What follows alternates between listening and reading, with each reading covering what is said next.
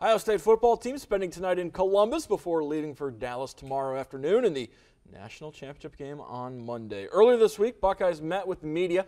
15 different videos from that session can be found on our Buckeye Insider playlist on the WOSN YouTube channel. Among the topics of discussion, Ohio State's defense, which has looked very good the last couple times out, going up against Oregon's very up-tempo offense.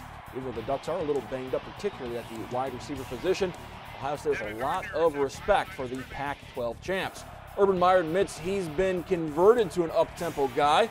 Buckeyes know the key to attacking the Ducks is Heisman Trophy winning quarterback Marcus Mariota. Well, they have a really good player at quarterback, so that will start there. But really, I mean, what we've seen on film with them is that they've eliminated teams by the fatigue factor.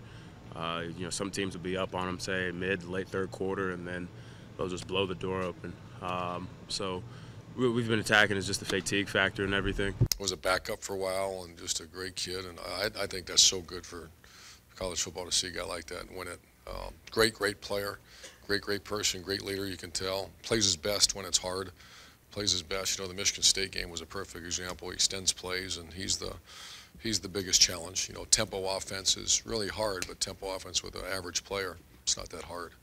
He's the one that keeps the chains moving, and that's when tempo gets you. We have two huddles running at us. You know, you put the clock up there and you try to get it going as fast as possible.